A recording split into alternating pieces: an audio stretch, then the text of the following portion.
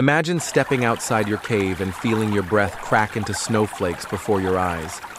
Picture mountains of ice taller than skyscrapers, glaciers grinding continents into dust, and winds so fierce they could peel your skin off like a banana peel. Welcome to a time when the entire planet hit the freeze button and humanity clung to life by the tips of our fingernails. I'm Grak Earthshaker, and today we're plunging into the chilling depths of prehistory. We're counting down the top 5 phases of the Ice Age, those brutal chapters when the world literally froze over threatening every living thing. From the first ice advance that locked Europe in doom to the final bitter snap that nearly erased our species, this is how our ancestors survived against the odds. In this examination of Ice Age severity, we move through 5 successive phases, starting with the earliest glacial onset and advancing toward the abrupt return of near-glacial conditions known as the Younger Dryas. Our approach is straightforward. For each phase, we document the principal climatic shifts, changes in average global temperature, the expansion or contraction of continental ice sheets, and corresponding sea level fluctuations, and analyze how these factors would have affected the daily lives, migrations, and survival strategies of early human communities. The first phase, the Pleistocene onset approximately 2.58 million years ago, was triggered by subtle variations in Earth's orbital eccentricity and axial tilt. As these orbital parameters shifted, the planet's heat balance tipped toward cooling. Over several thousand years, mean global temperatures fell by roughly 3 to 4 degrees Celsius, allowing massive ice sheets to form over high-latitude land masses. In North America and northern Eurasia, ice advanced steadily, carving the landscape and lowering sea levels by more than 100 meters. For the hominins of the time, this transformation meant that familiar grasslands and river valleys became vast frozen plains.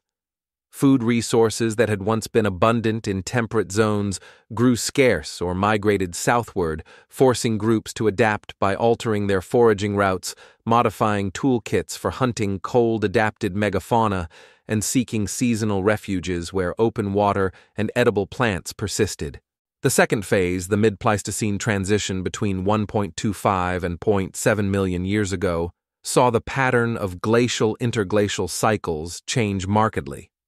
Previously, ice ages and intervening warm periods had followed a roughly 41,000-year rhythm in response to precession and obliquity cycles. However, during this transition, the period lengthened to about 100,000 years. Consequently, each glacial period deepened, and each interglacial interval shortened. Ice sheets in North America, nourished by these longer cold spells, grew thicker and more extensive, reaching farther into lower latitudes. The extended duration of severe cold impacted resource availability. Forest biomes retreated, replaced by tundra or steppe vegetation, and the geographic range of certain animal species contracted. Human ancestors responded by developing more advanced lithic technologies, sharper blades, specialized scrapers, and by constructing more substantial shelters, often within caves or rock overhangs, to withstand prolonged exposure. They also experimented with hearth maintenance, transporting embers, and preserving fire for longer durations to maintain warmth in increasingly inhospitable environments. Phase 3. The last glacial.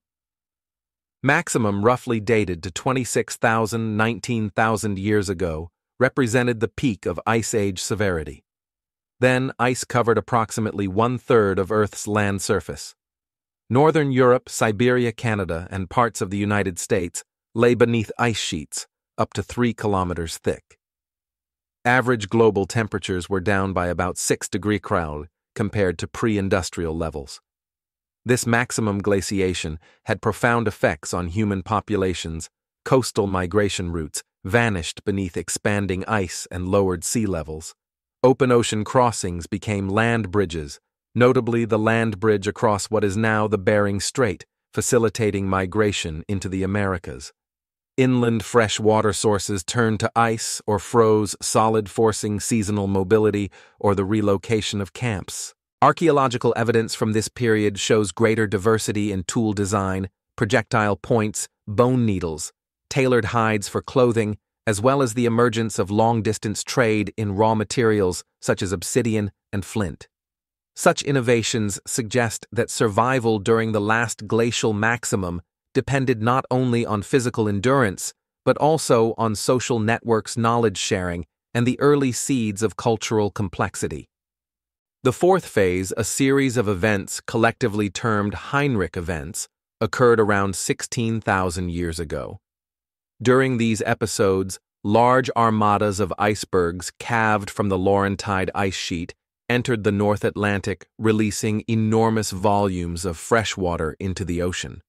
Estimates place the freshwater influx at hundreds of cubic kilometers over centennial timescales. This sudden dilution of seawater disrupted oceanic circulation patterns, particularly the Atlantic meridional overturning circulation, and led to regional sea surface temperature drops of an additional 3 to 5 degrees C.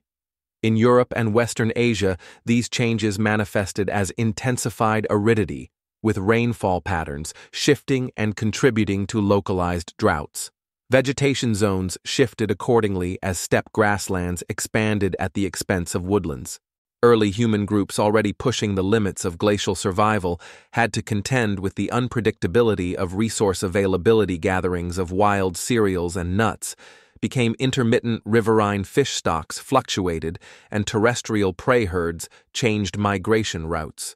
Archaeological layers from regions such as the Rhine Valley and the Levant show increased site abandonment and resettlement cycles, coinciding with Heinrich pulses, indicating that communities were tracking environmental feedback closely and relocating when local subsistence strategies became untenable.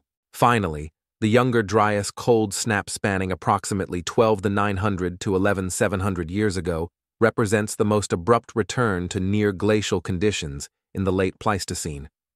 After a period of gradual warming at the end of the last glacial maximum, temperatures plunged by as much as 5 degrees within mere decades. Rivers that had begun to flow freely refroze, floodplains returned to permafrost, and steady thawing of late glacial ice reversed. For human populations in Europe, the Near East, and North America, this sudden shift halted or reversed nascent developments such as proto-agriculture. Sites that had supported early cultivation of wild cereal stands were abandoned as fields froze, and herding strategies had to revert to nomadic big game hunting.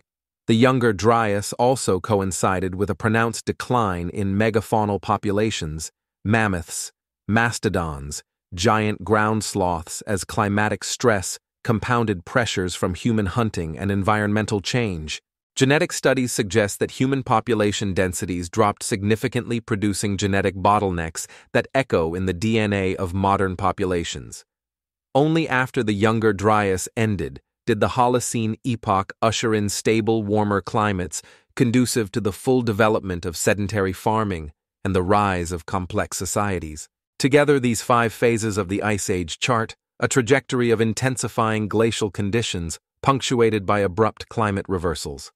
Each phase tested the resilience, ingenuity, and adaptability of early humans, driving technological innovation, social cooperation, and the geographic expansion that ultimately laid the groundwork for the agricultural revolution and the civilizations that followed. There you have it, 5 frost-bitten phases that tested humanity's grit.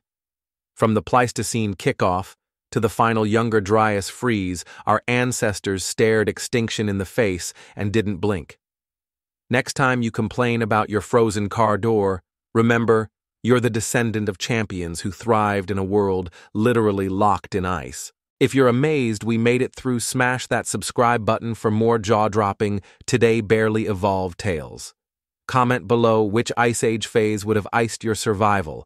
And don't forget to like this video because surviving history deserves a thumbs up. Stay warm, stay curious, and I'll see you in the next chilling chapter.